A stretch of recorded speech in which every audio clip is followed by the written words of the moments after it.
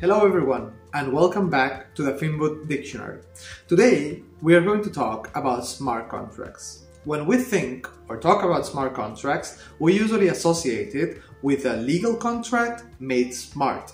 Even though that can be true, when we are talking it from a blockchain perspective, what we are meaning is a piece of code that is deployed on a blockchain or decentralized environment.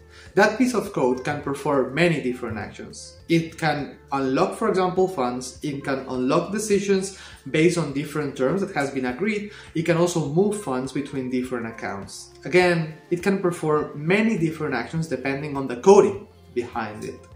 This piece of code can be deployed in many types of blockchain environments. Thank you very much for assisting to the Finboot dictionary, and I will see you in the next video.